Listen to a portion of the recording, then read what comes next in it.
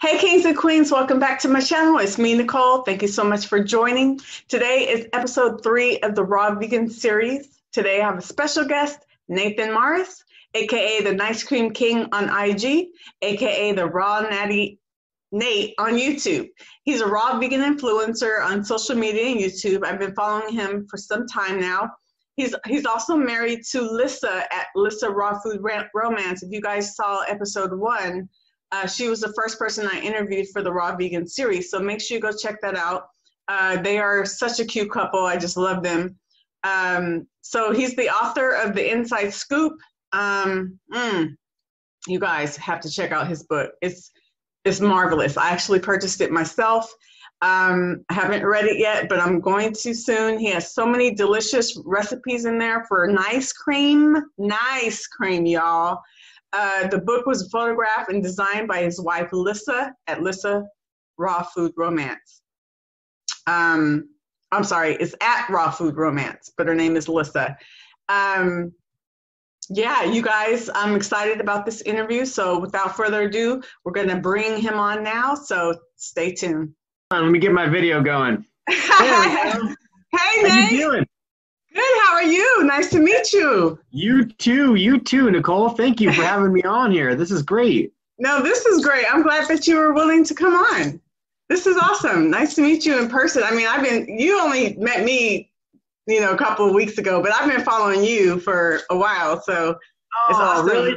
That's awesome. Right on. Yeah. So this is great. So thank you so much for joining me today, Nate. I really appreciate you taking the time to come on my channel. So the first question I want to know, tell me your story. I actually know the story, but I want other people to hear your story because it could encourage them, inspire them like it did me. So tell me your story. Who or what inspired you to go raw vegan?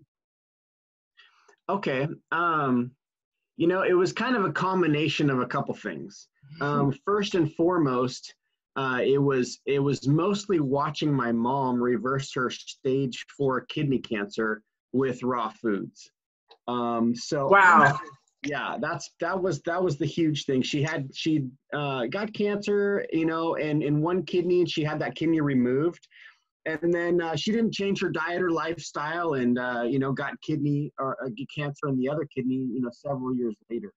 Wow. So she found I kind of turned her on to Fat, Sick, and Nearly Dead, because she being a retired cardiac nurse, she had, some medical background, but she was also raised in that environment, that treatment-based environment, Right. So getting to the root cause of things is, really important. So she found that, changing her diet was definitely the most important thing that she had to do. So we sent her to the Gerson clinic, and she followed Gerson for months, like probably about 10 months.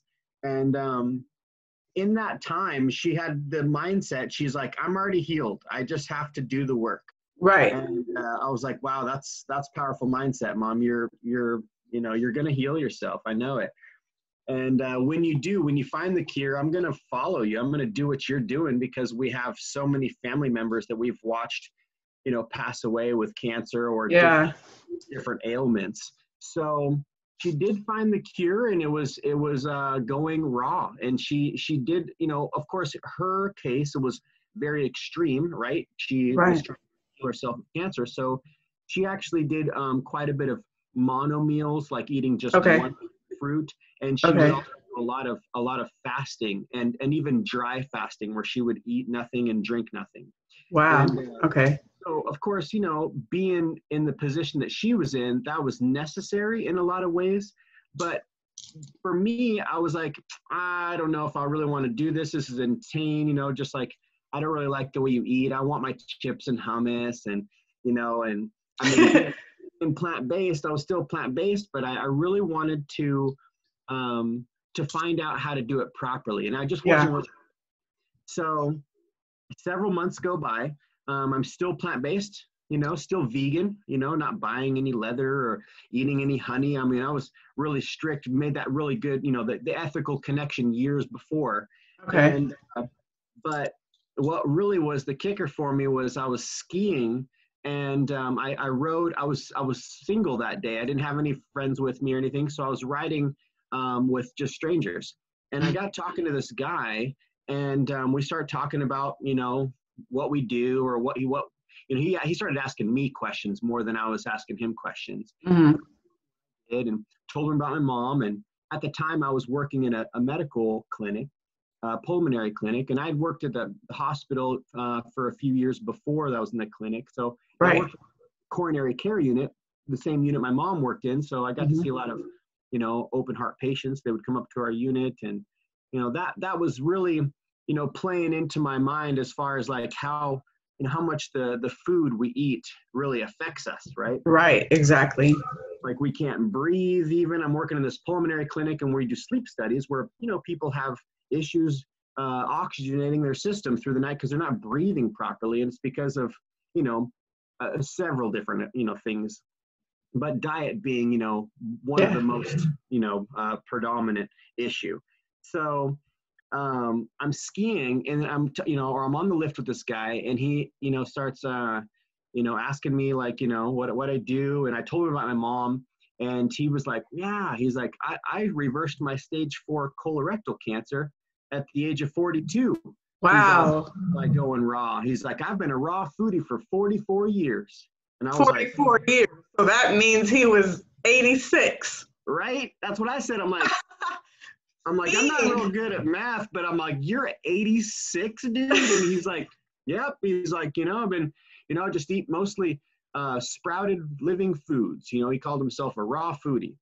Wow. And I was like, holy cow. I'm like, and this guy's name was John. And I was like, John, you know, like, I'll never forget you, man. You are exactly the way that I want to be when I'm your age. I want to be up here with my grandkids or even my great grandkids. This is such a fun thing to do, but a lot of times we don't treat our bodies properly, or we don't even move them properly. So we're like, you know, when some sort of fun event comes, you're like, well, hold on, let me just get my body. And you try to go in and find your body and put it on for the day, you know. Right. And so here's this guy saying like, yeah, you know, it's all about keeping, you know, active and eating mostly, you know, a high raw diet. You know, he didn't eat any cooked foods, but he wasn't like, you know, poo-pooing cooked foods or anything. Yeah. But, so afterwards, so he was not even fully raw, and he was able to reverse.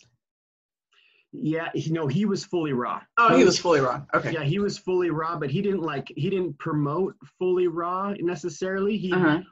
Or, you know, eating any cooked. He just was like, he said he's a raw foodie. And and I told him, I was like, yeah, you know, I said that I would follow my mom, you know, and listen to her, like what she's doing after she finds the cure. And he like took off his goggles, and he like looks at me like pierces through my soul, you know, like my future self or something. Like he's all, you should listen to your mom, Nate. And he puts his glasses back on, and I was like, holy man, okay, all right. I got to figure out how to do this thing. Yeah. You know? So that's when I went home that night, and I just started binge watching YouTube on raw food, you know, raw food this, raw food that, raw vegan, just really trying to figure out what does raw vegan mean? Like, what do you eat, you know? Yeah. And so, because I knew I didn't want to adopt the same lifestyle my mom was living, because I'm not fighting cancer, right? Right. I consider myself an average, you know, healthy American man or whatever, right? You know, and you know, been raised on all kinds of funk, but you know, still eating plant-based. Yeah. You know, yeah. After meeting him, that was it, man. I went home, got on YouTube, and that's when I found Lissa, and I was like, wow, this chick has done some amazing things, you know, with raw food. And I really liked her tone and just her whole vibe online, you know, just how she would really describe what's going on and the different addictions and how to remind yourself, like, just take it day by day. Like, I'm a raw vegan today. And it's like, I can do that. Like, okay, today I'm a raw vegan. One day at a time. Yeah. And of course, like her being a pro photographer, like her dishes looked amazing. So, and then she had this book, this 30-day meal plan. And I'm like, oh, this is perfect. This takes the whole thinking out of it. Yeah. So I purchased her book, which was epic because it had everything that you'd need for that particular day. All the ingredients like spices and stuff, even as well as the tools that you'd need to make it, like a blender or a dehydrator or whatever. So from that point on, I started to build my raw food kitchen. I was like, all right, I've got to get a high-speed blender, and I need a dehydrator. And because, I basically, that was it. Like meeting John, seeing my mom, these are two people who reversed cancer, plus working in the medical field. I knew that I wanted better for myself. And the only way was to just basically kick out all of the other the funk that is so fun to eat, right? Like it's just like, it's delicious right here, and then as soon as you swallow it, once it's gone, you're like, oh, why did I do that? Like, Why did I do I ate a whole vegan pizza, or whatever, right? Like, oh, this soda's vegan, so I had to get rid of that mindset. And the book was key for me because, like I said, it just took the thinking out of it. I was like, oh, I'll just follow this plan. This is simple enough. And, there would be certain things that I would really enjoy. So I would just go back to making that same thing.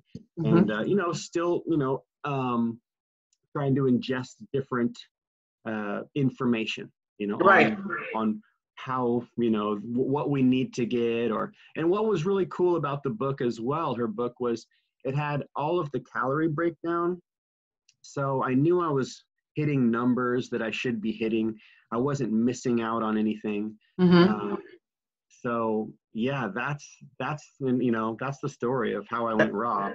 And that's like a major story. And it's very inspiring to hear that raw food out there. Well, first of all, you supported your mom. I really just want to give you some props on that. Like, you wanted to support your mom. She was going through something and you did it along with her. Like that's some love right there. So I want to commend you on that. And then just the fact that raw foods are so powerful that it allows our body to heal itself. Yep. You know what I mean? And I'm talking, that's cancer. We're talking cancer. Like, this is a major illness that people get. And you're telling me that your mom was able to reverse her cancer along with the other guy you met. Like, if that's not some inspiration for y'all to go raw, then I don't know what it is. Exactly. But that's awesome. I'm happy that your mom, how's she doing? She's doing well. Yeah. Nothing, it hasn't come back as far as we know. She gets checked and everything's, moving right along, and she has stuck with the lifestyle as well. Of course, her coming from the, 60 some years of treating herself funky. Yeah. She definitely eats a different than we do, but she's still raw and she, of course, vegan. But yeah, a bit more extreme in some ways. Extreme being, she still does, as far as I know, she still does practice intermittent fasting where she'll just feed for like, she'll have like a 6-hour window where she'll put calories in. Yeah.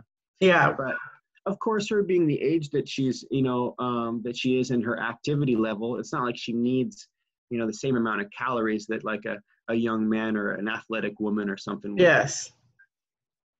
Wow, this is awesome. Thank you for sharing that. I've heard the story before, but like I said, I wanted other people to hear it because it's very inspiring. It's encouraging, and it's like it's a wow. It's a wow. One thing too that being a man, I asked John on the lift. I was like, John, like, how's the flagpole? And he's like, still flying, full mast. And I'm like, dude, like, that's amazing because, that's another really big issue that we have in our world today. Like, the way I describe it is we have the circulatory system, right? We've got our kitchen delivering all the goodies, which is through the blood. And what we have is the aorta going to the heart, which is the size of like a nice big smoothie straw, right?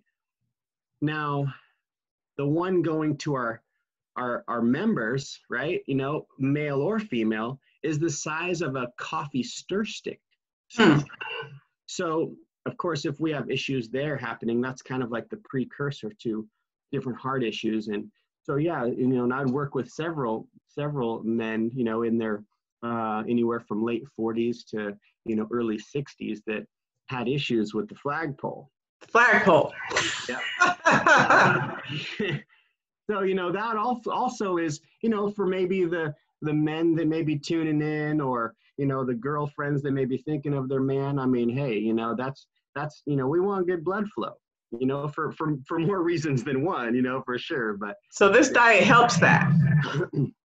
Yeah. So, you know, I mean, it's interesting how what we put in, it goes in everywhere, right? If you're eating, you know, super oily and high fat foods, then that's going to be in your bloodstream. And, you know, there's, of course, different, you know, the concept of eating, you know, different cooked foods, or, you know, animal, you know, the cholesterol and saturated fat from animal products, these kind of things like build up in our hoses and our plumbing, right? So, yeah, the ones, the hoses or the inner plumbing that's going to get clogged first are the smaller, you know, tubes. And so that's always, you know, a telltale sign. And like I said, you know, being a dude on the ski lift with this guy, I was like, well, hey, you know, he's 86, like probably doesn't really fly, maybe, you know, half mast or something, but no, full mast. Hey, all right, good, man, you know? Hilarious. I love it. Okay, so tell me about some of your benefits that you experienced, because I've seen some pictures. Tell me about I've seen some pictures. You know, before actually going plant-based or vegan, I was eating what is considered a ketogenic diet, right? Which is just, you know, super lean proteins and no carbohydrates, and, you know, kind of higher fat. And I was working out quite a bit at that time, because actually I taken a fall and, you know, broke my ankle and my wrist, and I just wanted to be as healthy as I could. So I'm eating this ketogenic diet. I didn't realize what it was called at the time, and my recovery rate and stuff was, you know, pretty slow. Like I would have actually, like, even just like bending my arm, like laying, you know, down, if my arm was bent, like my hand would go numb. Different things like that. So then going plant-based, I didn't necessarily work out the same that I was before. And I started eating a lot different, where I was eating, you know, I was doing, you know, say what is considered improper food combining. Yeah. Take a rice cake, throw some almond butter on it, and stack it with a bunch of strawberries or cherries, which looks delicious, and it's, you know, it's plant-based. Yeah. It's really high fat, and, you know, you're mixing the sugar with the fat. And so I started to actually gain a lot of the weight back, of course, because I was eating a lot more carbohydrate foods, which before I was in that ketogenic state with no carbs. And so then going raw, it was amazing, because I started to jump on my trampoline. I had just like a little trampoline, so I would just jump on my trampoline, listen to some like music. Every single day I would jump when I got home from my work, you know, and as well as I was chopping wood. Like it just was really fun. We had, you know, a fire pit in our yard, so it was nice to have wood ready to go for that. So I had a friend who would bring me wood, and I would chop wood. And noticing, like, man, I didn't have the feeling of, say that, you know, in my hand, where my hand would go numb. And I definitely, like, within about 7 months, it was about 7 months, and I had dropped like 53 pounds. And because I was following Lissa's meal plan, which is would be considered extremely low fat and extremely low protein, because it's kind of more along the lines of like an 80-10-10 way of life, which is Doug Graham has his book 80-10-10, and it's 80% of your caloric intake coming from carbs, 10% coming from fat, 10% coming from protein. Plenty enough to build muscle and, you know, function just fine throughout the day. And that was the plan that I would follow, which was her 30-day meal plan. And So that was the biggest thing. Of course, you know, people that I would work with, they started to kind of wonder, like, are you okay? What's going on? Are you doing drugs or something? Because, you know, when you lose a lot of weight, people wonder what's going on, right? But the people that I would work with knew, like, wow, he's just eating like massive salads. I would have a melon for breakfast, you know, maybe a smoothie, more fruit at snack, and then a big salad. And I would make it right at work. I would I actually would bring my blender with me to work so I could make the dressings at work. And just to kind of show the girls that I'd work with, who would walk across the street to get, you know, their sandwich or whatever and come back, and I'm like sitting there in the sunshine eating a fresh salad that I made, like, you guys are slacking, I'm already eating, like, come on. So that was the biggest thing noticing was just less inflammation, and, you know, a little faster recovery, what felt like, on the things that I was doing. I wasn't, you know, hitting the gym and exercising really hardcore or anything like that. But, you know, losing all that weight, you know, 53 pounds. In 7 months. How much? 53? Yeah, it was like 53 pounds in that 7 months time. And wow, it's a lot. Yeah, and I was really strict. You know, I didn't have any, you know, alcoholic beverages with friends, and I didn't, like, you know, I just was doing that. I'm a raw vegan today, you know? Yeah, one day at a time. Yep. So I just stuck with that, and yeah, it was amazing. Of course, you know, it's tricky for other people to see those results and want to hop on the train with you, though, you know, like, it just goes to show how addicted to our food we are, because people, you know, would see, you know, in the medical field, there's a lot of individuals who are very unhealthy, very overweight. Yeah. Because, you know, you're sitting down a lot, it's high stress, and there's it's always somebody's birthday. You know, there's always somebody bringing in some sort of cakes or cookies, or even the doctors. We had one, actually, the cardiothoracic surgeon, one of the surgeons would bring up to our unit 4 dozen donuts, and there was only 10 of us in the unit. I'm like, what are you doing to us? Trying to kill you. Yeah, I'm like, you're trying to kill you. You're trying to get me on the table, aren't you, man? Like, oh my gosh. Oh my goodness. Yeah, but that was, you know, the biggest thing that I mean, I've always had pretty high energy, so I didn't really necessarily notice that my energy was, you know, and I didn't journal. That's the thing. Like, I didn't journal, like, what's happening day by day. Of course, there was a lot of things that were coming up in my life that made me really deal with emotionally, because I wasn't using food to just kind of numb myself and get into like an out-of-body kind of coma. You know, the out-of-body experience where you're like eating the chips next to you and you're like, I should stop eating these chips. And you're like, yeah, oh, you know, the bag's almost gone now. Right. I might as well finish it, you know. And you just keep on going. Yeah, you can't stop. And then you feel disgusting afterwards. Yeah, exactly. Like I said, it's amazing right here. You know, if it's right here, it's in the mouth, it's amazing. But as soon as you swallow, as soon as it goes down, it's a wrap. Yeah, that's right. Well, those are some great benefits. That's very encouraging as well. Shoot, 53 pounds in 7 months. I've been trying to drop some fat for 6 months, and anyway, but Lissa told me I need to be watching. Lissa, your wife, everybody, his wife, the one I interviewed in the first episode, she told me that I need to go low fat. Yeah. Lower fat.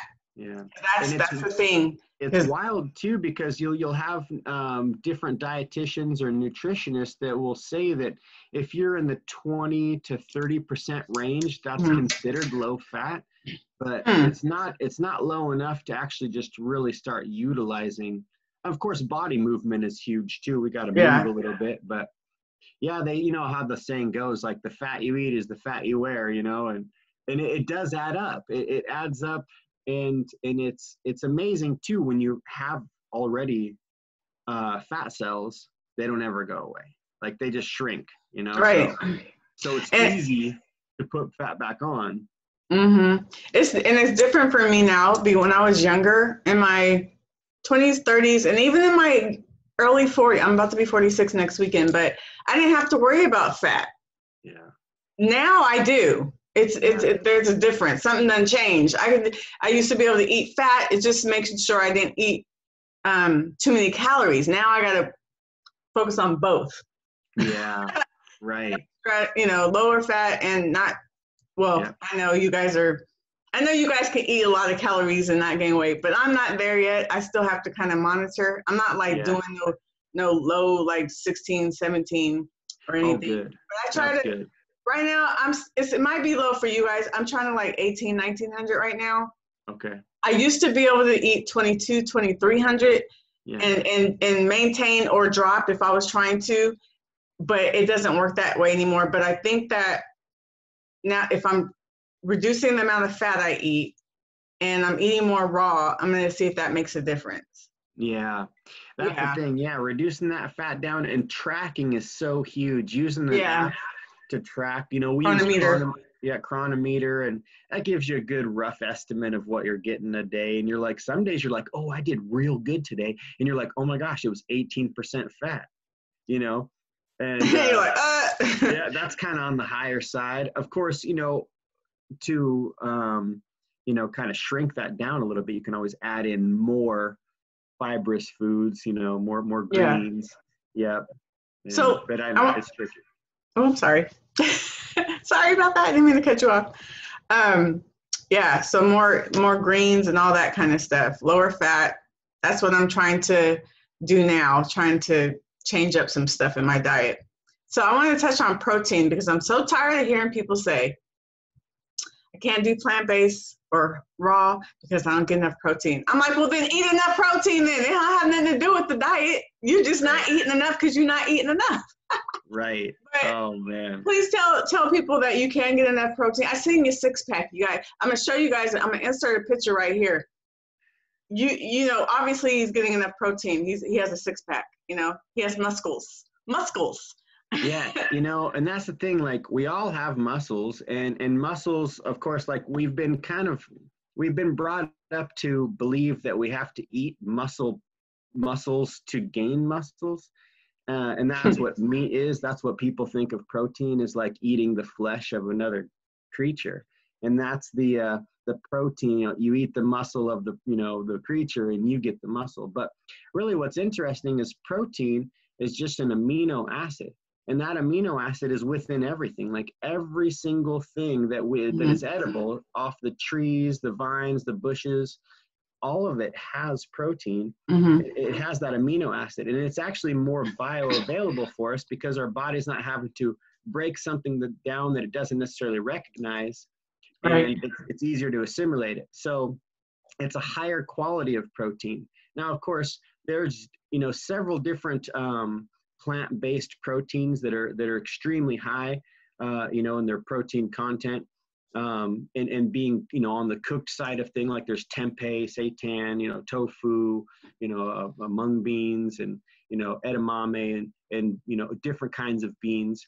Yeah. And what we do a lot of is we sprout a lot of lentils and alfalfa sprouts and mung beans and radish and broccoli sprouts, because microgreens and sprouts actually have more protein than, say a chunk of flesh, ounce per ounce. But of course, if you picture, that's a lot of lentils you have to eat. But yeah, that's a lot. As long as you're eating enough, like the thing is what's incredible is I don't necessarily think that there's so much information out there, and you can of course be swayed or bend to whatever you want to believe is true. But we also have like a lot of people with kidney issues, and adrenal fatigue, and these kind of issues, are because we are eating too much protein. It's too much for our bodies to really even utilize or process. It's kind of a waste. Yeah. So you get plenty of protein on plants. Some people will say that, and of course there's amazing bodybuilders like, who have never eaten meat in their life they're bodybuilders, because the way that our muscles grow is when we put them under pressure and we start to tear those muscle fibers, they have no choice besides to repair, right, or die. And of course, if you're eating properly in an abundantly in the plant-based realm, whether it's raw or cooked, your muscles are going to grow if you work. Right. If you don't work them, they're not going to grow. But we all have muscles, and they become more visible and we have less body fat. But of course, they become stronger and grow the more that we train and the more that we put them under stress and pressure and tear those muscle fibers.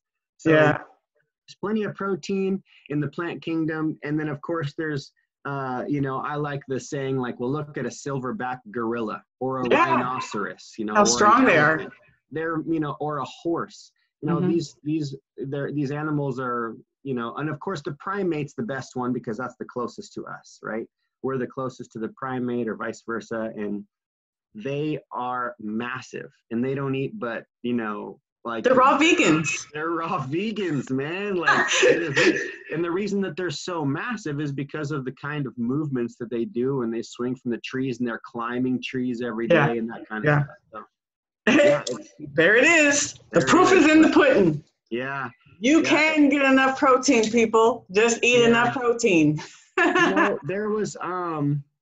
There was this documentary that was just released called Game Changers. Did you see that one? I did. That was good. Wasn't that amazing? I mean, there's it was really cool documentaries like that. And it just goes to show, like, if it were to be all about money, right? And, it's all about profits and gains, it makes sense that there has been, say, this propaganda or this mindset of having to eat a lot of animal flesh as the protein to be able to grow big and strong, or to drink a lot of milk to get strong bones. But it's really cool that at this point in time we're finding a lot of people come out with really compelling scientific studies and research showing that, these things actually are causing more harm. It's more detrimental to our bodies than what we've thought to be. And especially now, like, where, more is better, right? I'm going to eat, lean chicken or turkey at every single meal. Yeah. And another thing that's interesting too, is they say that animal flesh protein sits in our digestive, so that, like, in the intestines for 72 hours before it actually passes through us. 3 days. Yeah, so it's putrefying, and there's different things happening there. It's really hard on our body to assimilate it. So there's plenty of protein in the plant kingdom. There is 4 cups of broccoli is like 12 grams of protein right there. So there you go. Just eat like 20 cups a day and you'll be good. No, I'm just kidding. Yeah. I want to stay in the time frame I told you, because I don't want to keep you. Good. But I want you to tell them about your book. Tell them about your book and where they can find it, and what your social media handles are, your YouTube, your Instagram, or whatever your social medias are. Sure. Thank you. So in this process of switching over to this new diet / lifestyle, because it's a diet, but it does become a lifestyle. I was thinking, like, how am I going to be able to hit the sweet tooth, right? So I really have a sweet tooth. I love sweet stuff, and I loved ice cream. Like, we would have a lot. I grew up with, my parents would buy the big, like, Costco totes of ice cream. We had so much ice cream. So I found Nice Cream, what's called Nice Cream. So it's banana ice cream. And the reason it's called Nice Cream is because there's no dairy. And of course, with dairy is scary and all the things that happen in the dairy industry, it's not nice. So this is Nice Cream. And that really changed my life too, because I would add that to my diet every single day. I would have the Nice Cream. And I actually started selling Nice Cream at work and to other friends, because they were just like, they were blown away that there was no dairy in it. Yeah. And, super creamy and delicious. So I started compiling all sorts of different recipes. And after getting with Lissa, she was really pumping me, like, you should make a book. You should write a book. And I'm like, okay, I don't know. I don't know how to write a book. What am I going to do? Take a couple pictures of some ice cream. Like, I'll show people how to make it. And so we just started really compiling more and more recipes over the time period of like a year. And we decided, okay, like she's like, I'll help you. I'm like, I don't know how to publish it. I don't know how to do InDesign and put all the pictures in. Yeah. I'm like, I have to take a whole course on how to do that. I don't really know how to do that. And so we put it together together. We put it together. So yeah, I wrote the story. I have my story in there and why vegan and why I'm raw and how I met Lissa. And yeah, we have over 100 recipes in the book. You know, there's a lot of no fat recipes. There's some low fat recipes, and then there's some higher fat recipes. And then there's some like naughty, or maybe naughty is not the right word. You know, but some recipes that may not be looked upon in the, you know, the real strict Puritan mindset community as is, you know, proper, you know, the food combining. But yeah, you know, sauces and different drizzles and stuff to, you know, dress up your ice cream. Yummy. And the pictures turned out so amazing. And that was the part that I was really excited about, is because you know how we eat with our eyes, right? Yeah. So these pictures are delicious. They are. You want to like lick the page. You know? So you're right. I do.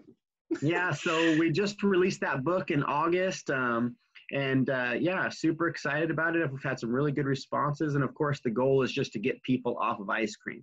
Right. You know, if they can get away from dairy, kind of reclaim their dairy freedom, so to speak, you know, it's, you know, it's a start, because I know a lot of people like ice cream. We all have like a special place in our heart for ice cream. Yes. So yeah, so that just, and it's guilt-free. Yeah, guilt-free. Exactly. Guilt-free. Yeah, we just released that in August. And yeah, and that can be found, it can be purchased via Amazon. It's called The Inside Scoop. And yeah, I also can be found on different social media platforms, which is Instagram is Nice Cream King, all one word, Nice Cream King. And I'm on YouTube as Raw Natty N8. And that's, yeah, maybe you could put the link in or whatever. Yeah. It's N number 8. That's how I used to sign my art pieces, is because you sound it out, it's Nate. You know, right. But some people don't get that. They're like, N number 8. I'll put it in the description below, you guys, and on the screen. Cool. Yeah, appreciate it. Yeah, and that's pretty much the, you know, I mean, I'm on Facebook as well. Same, I think it's Raw Natty N8 on Facebook, but I'm really mostly active on Instagram, and I need to get some YouTubes out. I haven't put a YouTube out in, I think, like 4 months or something. Yeah, you slacking, Nate. I've been waiting. I'm like, come on, Nate. I'm slacking so bad. No, I was just commenting to Lissa. I'm like, oh my gosh, it's been like 4 months. I really need to get some YouTubes going for sure.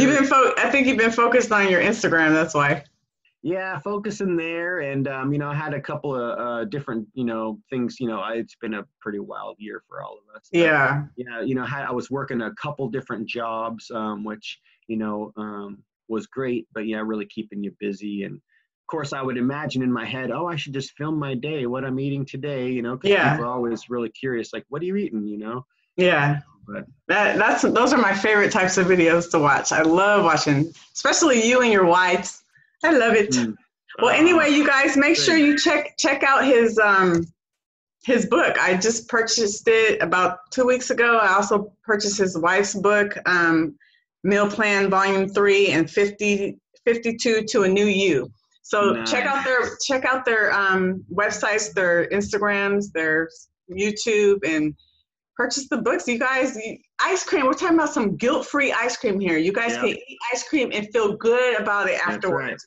Right. You don't have to every meal. You know, every meal of the day. Some days we're really feeling kind of lazy, you know, and as we look at each other like, what do you want for dinner?